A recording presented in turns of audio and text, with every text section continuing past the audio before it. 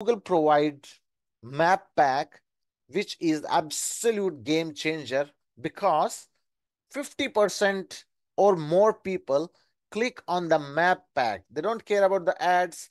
They don't care about, you know, page one of the Google. All they care about is the map pack. Because if I'm looking for a barber near me, hey, I'm looking for somewhere 5-10 kilometers radius. I'm not gonna go 100 kilometers away. So let's say someone 100 kilometers away, they are doing the SEOs and everything. They're coming on page one, but that's irrelevant for me. And that's where the map pack comes handy.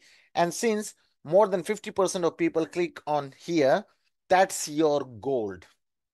Now, what is the criteria for Google to put you on the map pack?